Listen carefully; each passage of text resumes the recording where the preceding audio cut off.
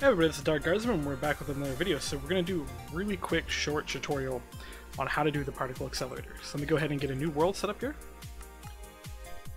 I'll show you guys kind of how it's done. Now keep in mind this will change eventually, so it won't be set in stone for all parts.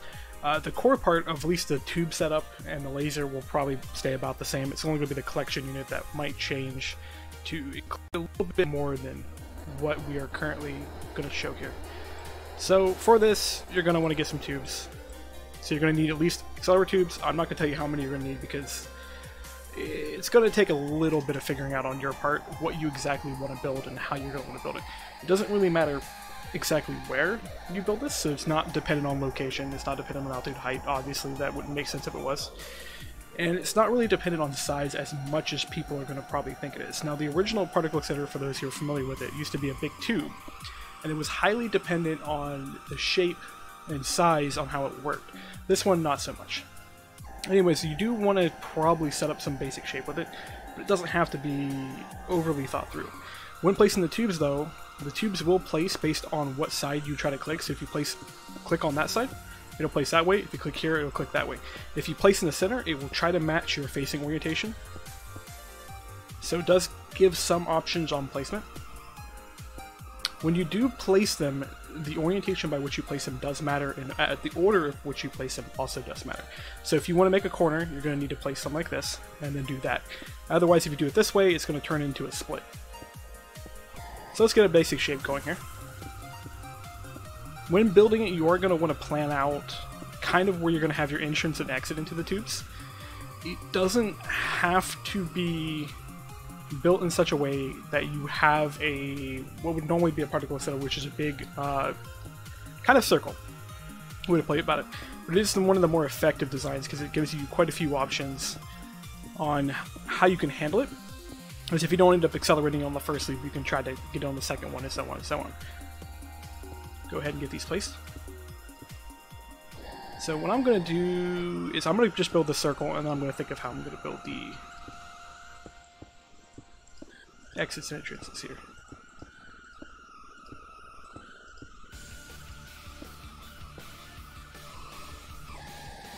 Yeah, so we'll probably exit off of this side.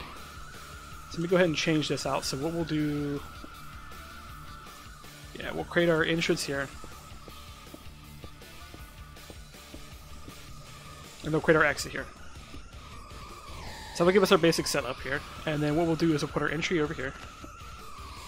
And the exit over here. Now the point of the entries and exits is really just a programmable way to determine where you actually want this to enter and exit.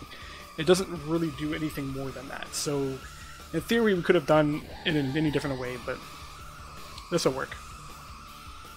For the entry side, we're going to want to set up a few different things here. So let me go ahead and clear off a few of these and try to build this in a more of a logical order. I'll probably definitely end up redoing this tutorial later just to make it a little easier to understand what's going on. So for the entry side, we're going to need an item holder. This is what's going to hold whatever we're going to accelerate. And then we're going to, behind this, we're going to want to put the laser.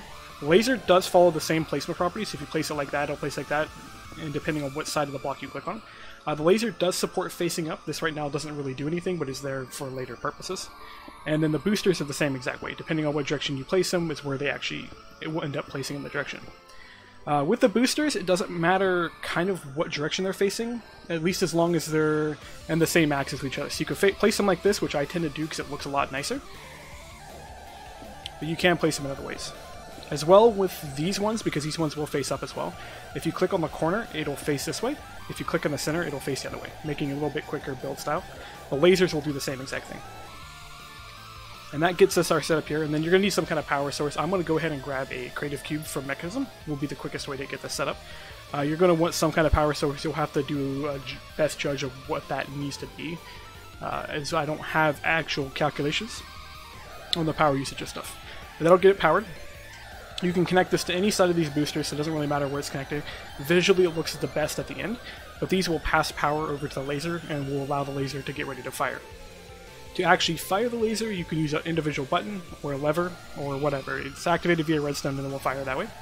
Very simplistic on that. You then want to just do a hopper, kind of, to do that here. And I need to adjust my frame rate here. I just looked in the top corner and noticed my frame rate sitting on unlimited. So we're doing like 400 frames, 500 frames. It was causing the item in the middle to spin. This animation is dependent on your frame rate, so if it spins faster and slower, that's why. I actually need to eventually get around to fixing that. We'll get that, and then you need to stick some kind of items in here to actually get it to accelerate. I'm going to go ahead and get myself a creative cache. So go ahead and get a cache. And then we'll get a creative upgrade for it. Now, obviously, what you would want to do is do something like an ME system, so applied energetics, refined storage, or just even buildcraft pipes. Doesn't really matter what you do, but you're going to want to feed this in some practical way. And yeah, we're just going to feed it with creative upgrades, because why not? Let me actually get it to be some kind of sensible block here. There you go. So the item holder itself will only hold one item at a time. This is by design. These can be used for decorative display too. They're actually really nice for that. So if you want to do something like put a block in there, it'll rotate nice and slowly. It's really, really cool for that. But these are actually used for primarily this purpose. So you fire a laser off here, it'll actually shoot the accelerator system. And then you're going to want to put a 1 on the other end here. So for your exit system, let me level it out just a little bit here. You could put this anywhere as long as it's within 5 blocks. So put it like right there. Works perfectly fine. You're also going to want to put 2 lasers on it. The lasers have about the same distance on it. The lasers will need to be set up in a different mode, so it's kind of important to pay attention and actually make sure you are setting these up right. So by default, lasers will be in laser mode. After all, they're going to be working with that. You'll need to flip them over to field projection mode, which you do via lapis. And then these will again need to be powered by boosters. The more boosters you attach to this, the more power it's going to insert. So for this basic laser, it just increases kind of how much of an energy push you give into the particle. Right now it's not as big of a deal. In the future it's going to be a much more larger and more kind of more necessary to put more boosters on there, more power and everything else to get more of a push into the accelerator. But that'll be for future crafting and things where you start doing things like crafting red matter rather than crafting antimatter. By default, the recipes are going to be all antimatter based. So put these over here and let me go get another creative cube. These guys do eat quite a bit of power, because the whole entire idea is you're going to be capturing particles with these. What this does is transfers power into this, so that way this has power in order to catch the particle. If it doesn't have enough power, the particle will explode. It won't do damage at the moment, but we may add configs to that later. Again, what you're going to want to also do with these is you're going to want to power these guys. So you can use just about anything as long as it powers a laser. So redstone blocks are a good option. That'll then project that in there, so that should work. You then are going to want to find a way to pull items off of it and put items into it. Now I recommend using basically what's built into the mod, which are called connection relays for the moment, because in the future this may be changed to be a required option where you have to actually do this. Connection for how these work is a bit finicky when you go to place them, so you kind of have to think ahead when you go to place them. This will be improved over time. So right now how this is built is it will try to connect to that the first available, so you may have to place it a couple times to get it to place properly. But you're going to want to run these a bit of a distance away depending on how far you want to make them go. So let me go ahead and do it this way. And if you hold down shift, it will invert the placement. Same thing works on all of this stuff. If you hold down shift, it will invert placement. So get this over here, and then we'll do one more, and that should be a good enough distance. And then what we're going to do is we want to get some kind of tank going. I'm going to use the thermal expansion ones because I think the mechanism ones do not support inserting from the bottom. And then we're going to do upgrades on this one. Any tank should work, and if you want, you can even put pipes on the other side of this. It should work just fine. How these connection relays are set up is they'll pass the connection from this all the way around here. That could be any kind of connection. That could be electrical, fluid, could be, yeah, anything. So if you want to use these to relay all kinds of stuff, what they actually are also built for is if you guys want to utilize these machines here but are having problems connecting to them, these are perfect for dealing with that. Get a lot of connection there. But we'll get that guy, and I'm going to put another one here, so if we fill that one up pretty quick, we can switch it out. So I'm going to do that side, and then we want to do the top of this as well. The whole idea behind using connection relays is they're kind of a little bit of blast resistance, I believe I set them up to be that way. So they won't explode as quickly. So you want to go ahead and get a little bit of distance between that, and then set up your input into that, which could just be a hopper. Now if you notice on these do have arrows. Arrows do point to the connection path, so this will pass its connection to this guy will pass its connection to this guy, and so on and so on. They are programmed to be super simplistic, so they're not built like wires. They do not do a really complicated networking system. They simply act more closer to hoppers in that they identify the connection, and then what it go is like, hey, do you have a connection? This guy will then go, hey, do you have a connection? And will keep passing along until it eventually finds its connection point. There is some built-in capability to prevent infinite looping, so if you try to loop these on each other, it won't do anything. However, if you try to interact with another mod that offers a similar feature to this, you may run into issues with it. There is some plans to do some changes to the Forge itself to prevent that. But we'll get a hopper and we'll get a cache. So we get some items I put in here. And if I can place this without failing 15 times. So get that on that side. And I kind of want to use something different on this side. So we'll use uranium ore. Just to give it a bit of an aesthetic difference. So what this will do is it'll pass this connection down. You can already see we have some lapis in there because it passed it down.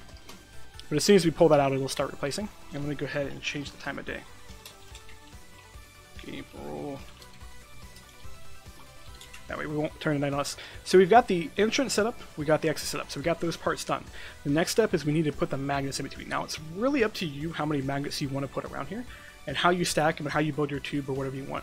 One big thing with the tubes is, as I said, you don't have to build it this way. So if you decide you want to be like really creative with your designs, and you want to get like a whole bunch of wiggles going around, you can fully do this. I built these specifically to make sure you guys can be as creative as possible with your designs and are not limited by it being built a certain way or a certain shape. So we'll show this off by doing this here. And we'll go ahead and put some magnets there. One thing with the magnets though, you can only have a magnet attached to one tube at a time. You cannot stack them on top of multiple tubes, but it only checks in the same axis. So if you want to go ahead and make this whole row magnets, you can fully do that. The magnets can also be stacked as far as you want, so you can go as far back as you want. The only problem is you do have to power them, so keep that in mind when you actually do build this. This will be improved in the future by allowing the tubes themselves to do power. If you see the tooltip on them, it does say that. That's not an implemented feature at the moment. We'll get those done, and I'm going to leave the side exposed as well. In order to get these to work, you are going to want to upgrade these to be powered tubes. Now just clicking with redstone, it should work. They'll turn green to say that they're going to accelerate and give you a little bit of an arrow acceleration there. That is a good indicator that they're going to accelerate. There's also an additional feature you can use for the moment. This will not always be this way. We will probably make a dedicated block for this in the future. But you can also put this on the side, type the word speed in, and this will now identify it with the speed of the particle going through it as soon as it passes through it. So we're going to put this on here to show you how it accelerates. And I also want to put one here because one of the other parts of making this work is if you set this up by default right now, the way it is, particles would randomly go left, right, left, right. Well, not randomly, it would go left, right, until it basically runs out of particles to go. To control that so you don't always get the particles ejecting like that, you need to put a particle detector over top of it, which looks very similar to an item holder. The model will be changed on this in the future. But you get this guy, and how to control him is use a stick for the moment because we haven't even finished programming a lot of the stuff. Eventually I will be putting a GUI on this, but you can do this. Right click on the side and you just control what speed you want to go at. Now this will be in meters a tick. The particles start off at 100 millimeters a tick, so 0.1. So every time you're going up, you just increase by that, and you determine how fast you want to go. Now right now it doesn't matter hugely what the speed is because you almost always get antimatter. The higher the speed, the more antimatter you're likely to get. It is randomized, so you'll never get a true dedicated amount. You will always at least get one at the end of it. So the speed doesn't matter tremendously for that, but higher speed equals better stuff. So that's kind of thing to plan for. You also do have to chunk load this whole thing. In the future, this will probably be set up so that you can unchunk load segments of it, but not the whole setup. So let's go ahead and get this running. And also, before I forget, let's power the magnets. These do have to be powered. I'm going to go ahead and slap cubes on the whole thing. You would obviously want to use wires or other things, so let's go ahead and do all this. And let's get it started. It'll shoot it through there. And you'll start to see it accelerate. So this will tell me how fast it's going. And you can see the entry speed is 100 millimeters a tick. Each one of these magnets will be boosting it by a certain amount as it goes through. We can show this by throwing a whole bunch of signs on there, but I'm not going to do that whole thing. But just kind of know that depending on the size of your magnets, how much you're going to boost. It is percentile based, so you do not get a continuous boost off it. It is also based on the amount of time the particle is in there. So the faster the particle is going, the less time it spends in the tube, the less boost it will receive. So there is actually a cap out point of how big the magnets are and how fast you can get the particles to actually transverse. But as they go around, and they continue to go around and around and around. They'll continue to get faster and faster and faster until you start to see them exit and actually start to collect antimatter that they're in. And hopefully we built this close enough. I'm going to assume we did, and I'm going to check this. We are not getting antimatter. 1, 2, 3. We should be close enough. Just in case we're not, I'm going to go ahead and move this a little closer.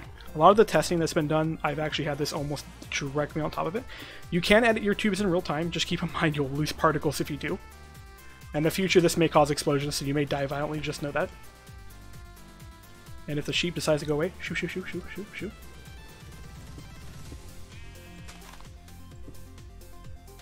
We should be getting collisions now.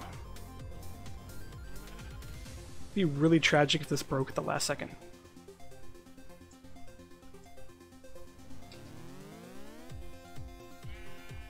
What actually might be happening is we might not be feeding it fast enough.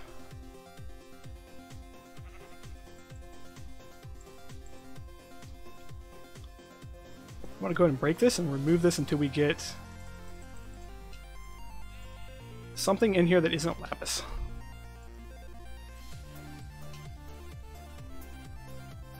Just so I can determine that it is actually putting the right item in there. Okay. Because one of the effects that these actually do have the advantage for, and you could use this as an item transportation system, is that if nothing is in there, it will actually put the particle in there.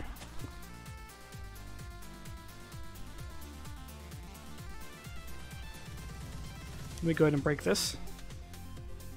It is actually not colliding. This is very strange.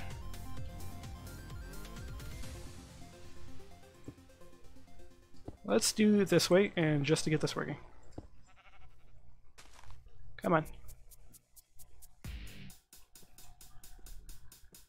I'm seeing it disappear, so yeah, we're getting anime. So there could be some finickiness between that, and that's definitely something that would need to be fixed eventually. But that's how to set it up. And as we go, I'll do more of these tutorials and kind of show you kind of how to build it a little better and better as we go. But have fun with this setup here. Like, literally do some crazy designs and send them to me. Like, I want to see how much you can do with this. Another cool thing you can also play around with this is that these do support splitting and merging. So if you want to have some really ridiculous designs, and say, for example, split and then merge back in. That is entirely a doable thing. So have fun with it. Anyways, that's been it for me, so